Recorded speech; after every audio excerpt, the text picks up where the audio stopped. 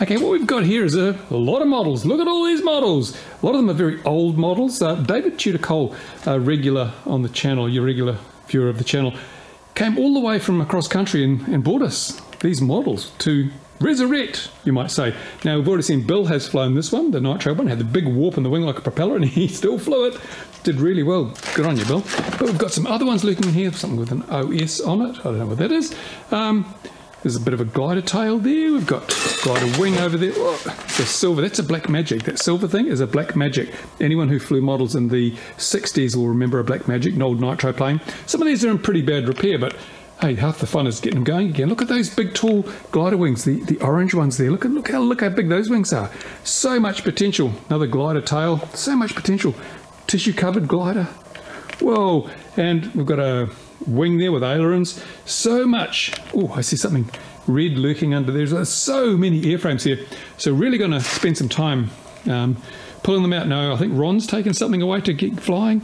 I'm going to do my best to go through here while the fine weather's here. Hey, make the most of it. And while you can actually come out to the workshop and do something. And I've got this little stick here. I might even try getting this going for the weekend. This little stick, I've got a 30 size motor there somewhere. Throw it in that. There's the wing for it. It'll take a bit of work. It needs some work.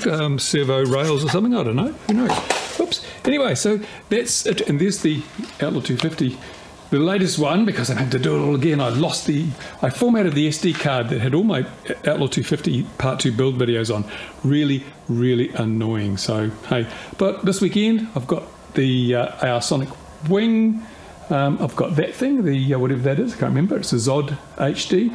I've got my fast thing. I've got the Sky Surfer, whatever, there.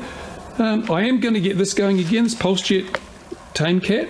See that there, the PulseJet engine on it? Going to get that going again because now's the time to fly PulseJet. In the winter, there's no fire risk or very little fire risk associated with a PulseJet engine. So going to give that a bit of a crack. What else have we got? There's other things like, I've got a couple of Dolphins here. I've flown those. They fly quite well. Bit of fun. See what we can do. I was going to convert one of those into a PulseJet because if you remember, I did. Oh, there's another Zod plane down there. Don't look at the mess. Don't look at the mess. There's a Zod plane. We perhaps could get that going. There's my Nitro Bonsai.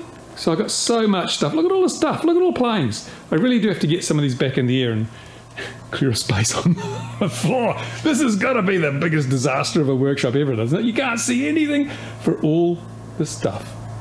Hey ho. Oh well, anyway, so I just wanted to give you a bit of a heads up, and there's even another PulseJet down here, the Hobby King PulseJet off my Mini Talon. Right, so that's what I plan to do.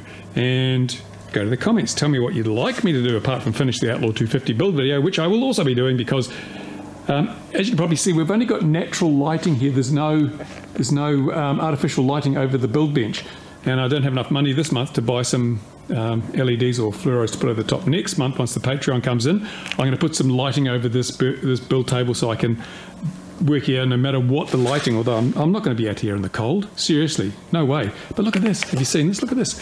Builders, look, plywood. Look at that nice thin aviation plywood. Look at the size of that sheet.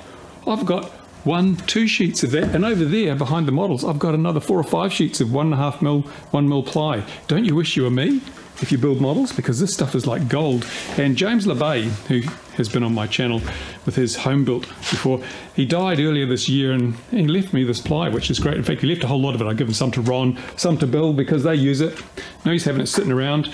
Yeah, look at that build table. Isn't it beautiful? That's gorgeous, that is. Right, so there you go. I'm going to get on and do some real work now.